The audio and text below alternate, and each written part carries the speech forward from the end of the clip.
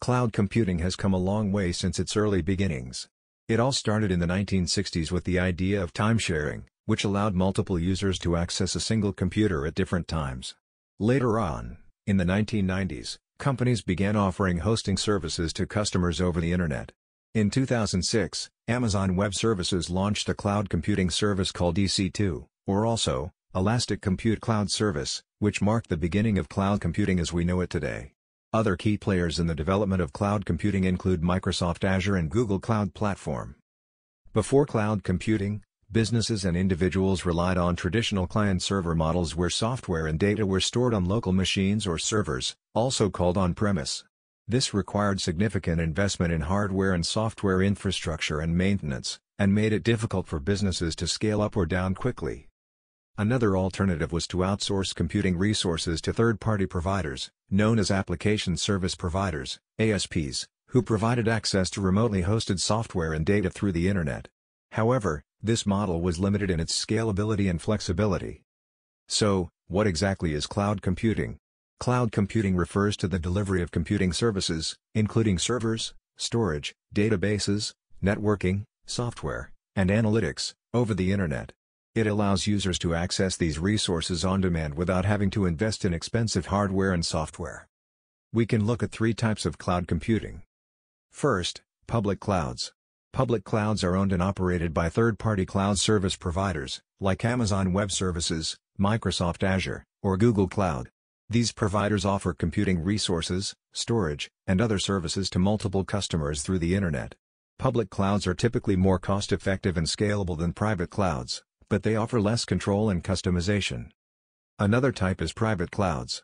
Private clouds are owned and operated by a single organization. They are typically used by larger companies or organizations that require greater control over their data and systems. Private clouds can be hosted on premises or with a third-party provider, but they offer greater customization and security than public clouds. Lastly, hybrid clouds. Hybrid clouds combine elements of both public and private clouds. They allow organizations to leverage the benefits of public clouds, such as scalability and cost-effectiveness, while still maintaining control over their data and systems. Hybrid clouds can be complex to manage, but they offer greater flexibility and can help organizations optimize for cost and performance. So, how do individuals and organizations use cloud computing in their everyday lives? We use cloud computing for things like email, file storage, and social media. In the business world, cloud computing has revolutionized industries such as healthcare, finance, and education. Healthcare providers can store and access patient records in the cloud, financial institutions can process transactions more efficiently, and educators can collaborate and share resources with students and colleagues. For example, a large e-commerce company uses cloud computing to host its website, manage its inventory, and process customer orders. By using cloud computing services like Amazon Web Services, the company can quickly scale up or down its infrastructure to handle fluctuations in demand, without having to invest in expensive hardware and software. This allows the company to be more agile and responsive to customer needs while reducing costs. An individual might use a cloud-based storage service like Dropbox or Google Drive to store and access their files from anywhere, on any device. This allows them to easily share documents with others, back up important files, and collaborate with others on projects, without having to worry about the limitations of physical storage devices. They can also access their files from any device with an internet connection, making it easy to work on the go. Now, let's discuss the benefits of cloud computing. One of the biggest benefits is flexibility. You can access your resources from anywhere, anytime, as long as you have an internet connection. Another benefit is scalability. You can easily scale up or down your resources based on your needs. Scaling up or down, in terms of resources and servers, refers to the process of increasing or decreasing the amount of computing resources allocated to a particular application or service. This can include adding or removing servers, increasing or decreasing the amount of processing power, memory, storage, and network resources. Before cloud computing, scaling was often a manual and time-consuming process. IT teams would have to physically add or remove servers, and configure them to work with existing infrastructure. This process required significant upfront investment in hardware and infrastructure, and was often slow and inflexible. With cloud computing, scaling up or down is much easier and faster. Cloud providers offer on-demand access to computing resources, allowing organizations to quickly and easily increase or decrease their capacity as needed. This allows organizations to be more agile and responsive to changing business needs, while also reducing the costs and complexity of managing their own infrastructure. Another advantage of cloud computing is accessibility. You don't have to invest in expensive hardware and software upfront. You only need to pay for what you use, and nothing more. Cloud computing can also improve collaboration and productivity in organizations. Teams can easily access and share resources and work together on projects in real time. However, one of the drawbacks of cloud computing is that you're relying on a third-party provider to manage your resources. This can be a security concern for some organizations. Are there any better alternatives to cloud computing? Edge computing involves processing data closer to the source or device, rather than sending it to a centralized data center or cloud. Peer-to-peer computing involves sharing computing resources among a network of devices.